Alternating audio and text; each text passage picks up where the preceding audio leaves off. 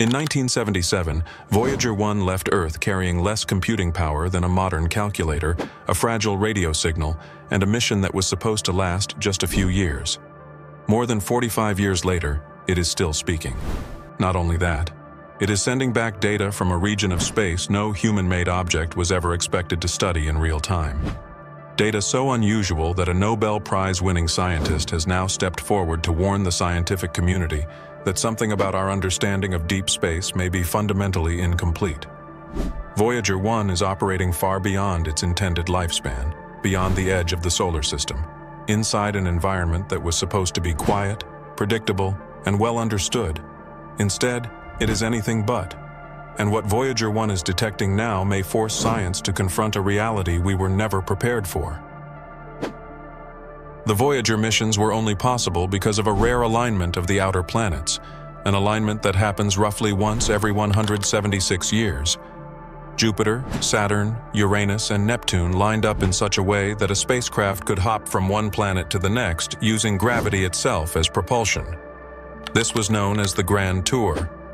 Without this alignment, Voyager would have required an impossibly large rocket and vast amounts of fuel.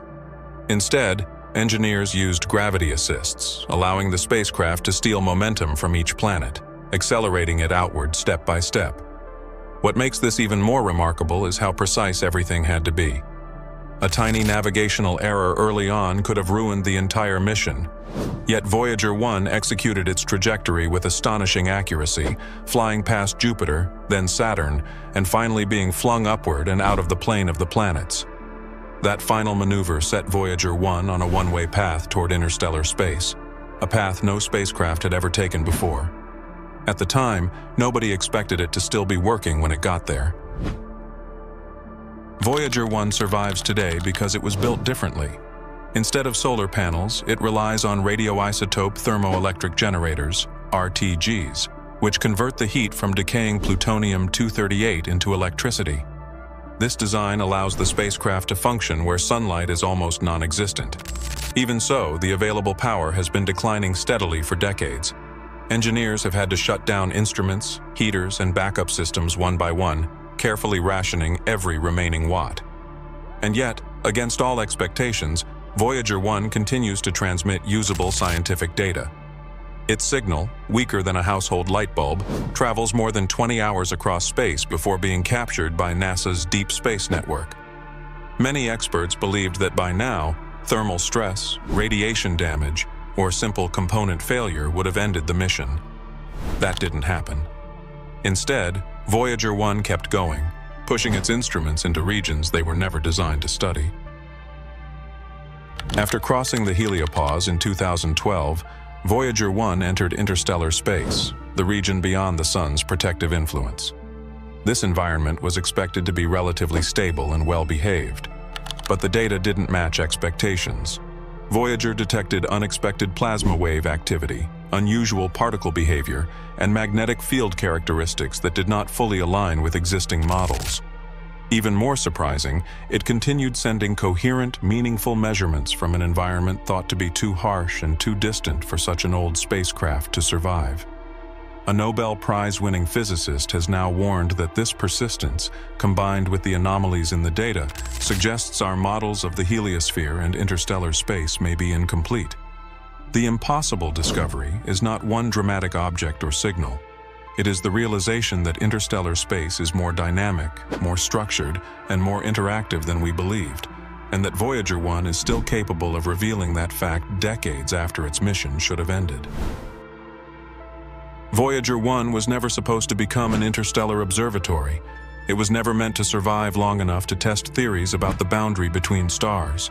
And yet, here it is, still sending data, still challenging assumptions, still forcing scientists to revisit ideas that were once considered settled.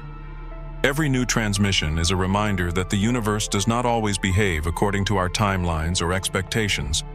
Sometimes the most important discoveries come not from new technology, but from old machines pushed far beyond their limits. Voyager 1 is now operating on borrowed time. Its power will eventually fade. Its voice will fall silent. But before that happens, it is still rewriting our understanding of where the solar system ends, how the galaxy interacts with us, and how much we still don't know. To understand why this discovery is being called impossible, you have to understand what scientists expected from interstellar space. The region beyond the heliopause was assumed to be relatively calm, predictable, and slow-changing. Models described it as a quiet medium shaped mainly by ancient supernovae and large-scale galactic forces, not something that would actively interact with a tiny spacecraft built in the 1970s. Voyager 1 was never designed to operate there.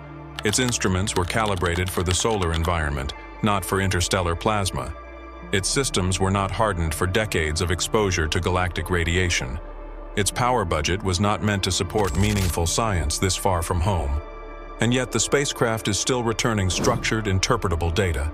Plasma oscillations, particle measurements, magnetic field readings, not noise, not random signals, real science. The impossibility is not that something strange exists out there. The impossibility is that we are still able to measure it at all. When a Nobel Prize-winning scientist issues a warning about Voyager 1's findings, it is not because the spacecraft detected something sensational or dramatic. It is because the data quietly undermines confidence. The warning is subtle but profound. If our best models cannot fully explain what Voyager 1 is measuring at the boundary of interstellar space, then those models may be incomplete in ways that scale far beyond one mission.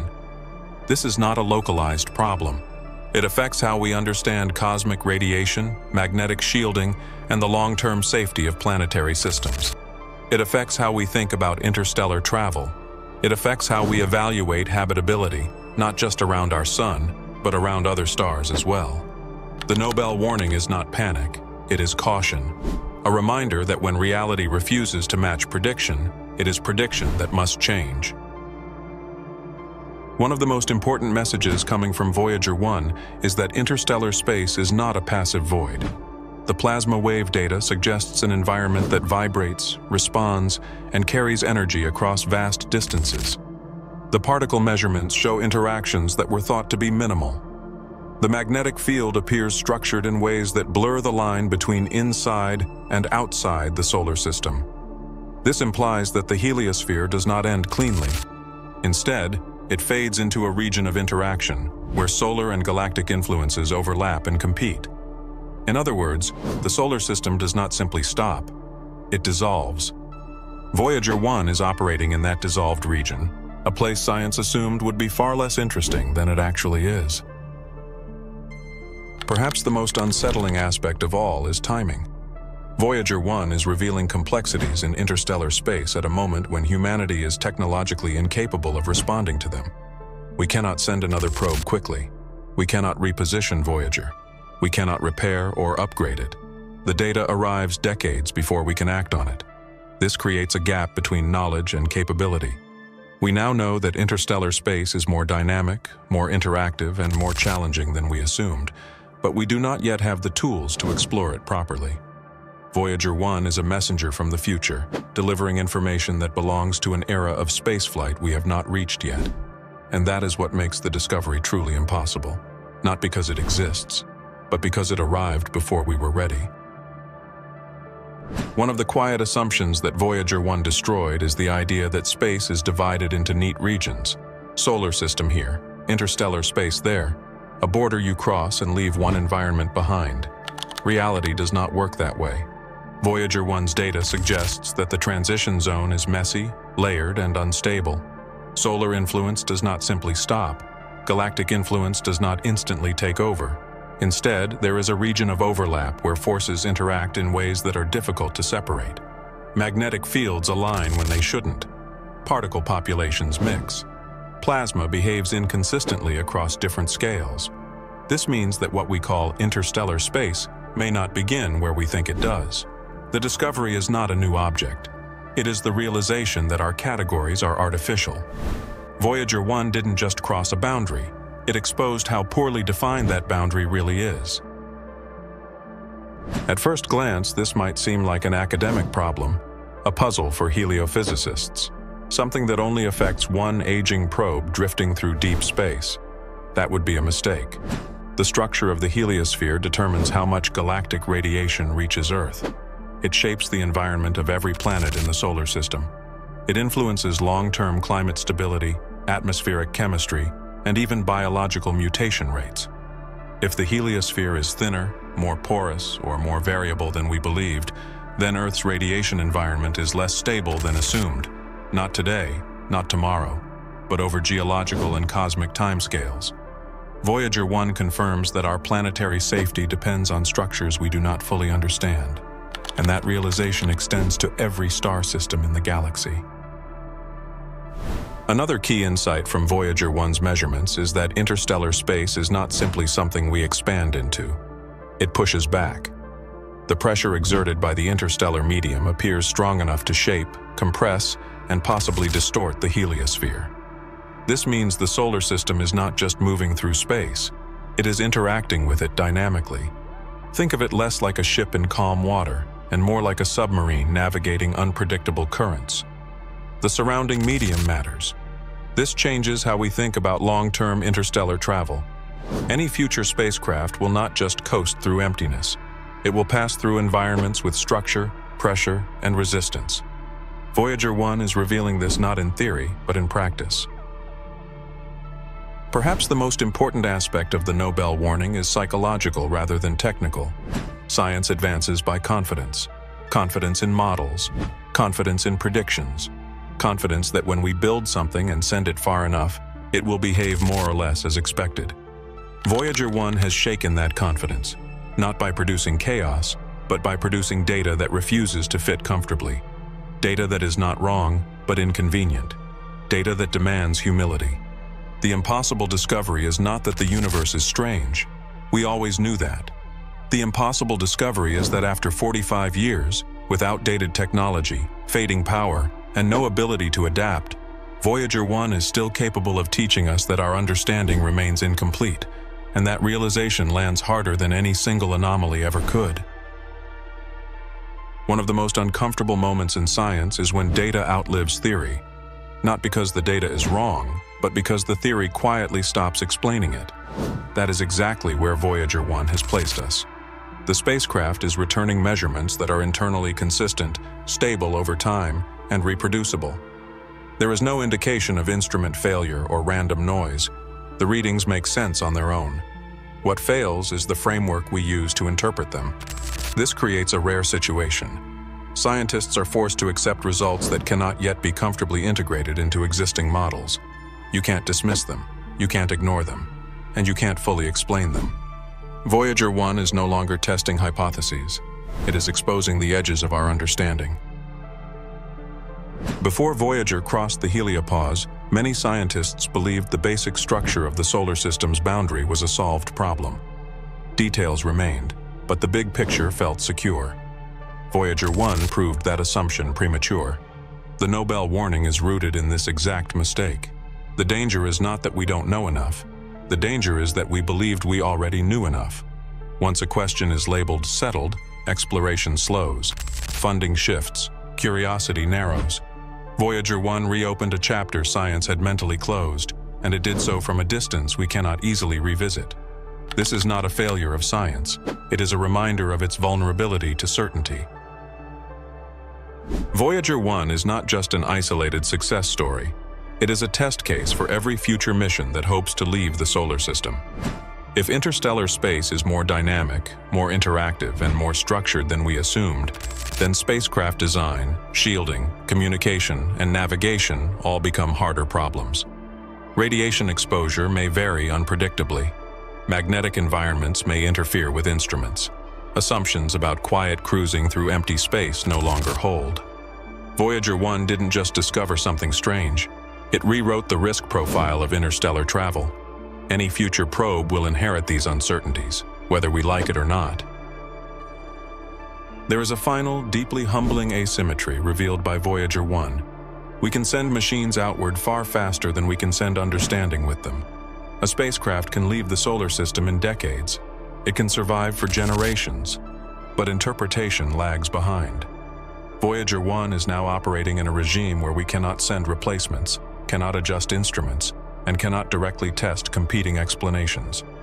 We receive the data passively, delayed by more than 20 hours, and do our best to make sense of it from afar. This means the universe is always one step ahead of us. Voyager 1 confirms something quietly unsettling. Exploration does not guarantee comprehension. Sometimes it only guarantees that the questions become more difficult. Voyager 1 did not make an impossible discovery because it found something supernatural or sensational. It made an impossible discovery because it survived long enough to prove that our certainty was premature. After 45 years in space, operating with outdated technology, fading power, and no possibility of repair, Voyager 1 is still delivering something far more valuable than images or numbers. It is delivering doubt. Productive, uncomfortable doubt. The Nobel warning is not about panic. It is about humility. It is about recognizing that the boundary of our solar system is not clean, not quiet, and not fully understood. That interstellar space is not an empty backdrop, but an active environment that pushes back, interacts, and reshapes what we thought were stable cosmic structures. That our protective bubble is thinner, more dynamic, and more conditional than we assumed.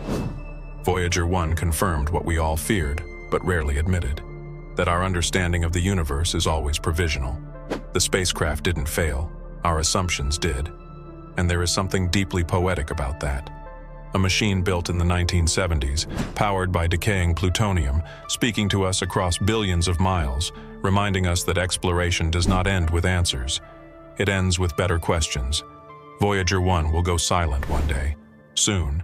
Its signal will fade, its instruments will shut down, and it will continue drifting through the galaxy without ever knowing what it changed.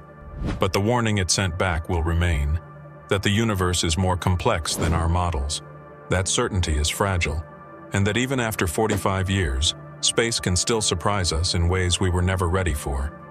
If this story changed how you see Voyager, the solar system, or our place in the cosmos, let me know in the comments. And if you want to keep following the discoveries that challenge everything we think we know, subscribe. Because the most dangerous moment in science is not ignorance. It's believing we already understand.